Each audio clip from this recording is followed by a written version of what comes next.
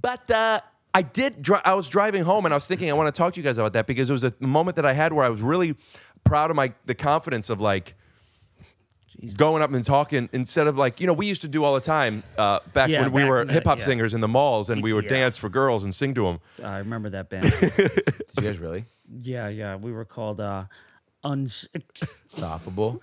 I couldn't think of anything. I used to go to Beechwood Place Mall and Randall Park Mall with me and two of my friends, the three of us, and we had choreographed dances, and we would put it. And we would act like you were like entertainment. We were. We got to do it on a stage at Randall Mall for in high school between Thanksgiving and Christmas, where they keep the stage up and they have different acts on the weekends. Oh wow! So you did it like that's pretty. What were some of the songs?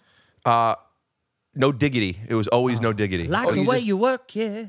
No diggity. You were just covering. Yeah, but it was really more about the dance. Yeah. Like we had the music playing with the lyrics, but we also sang, so it was like all of us singing. Okay, ready? I'll give you the beat and you give me the dance you did.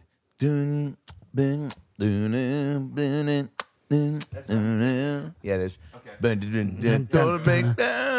Good Lord, baby got me working all over town. Baby, don't stay around.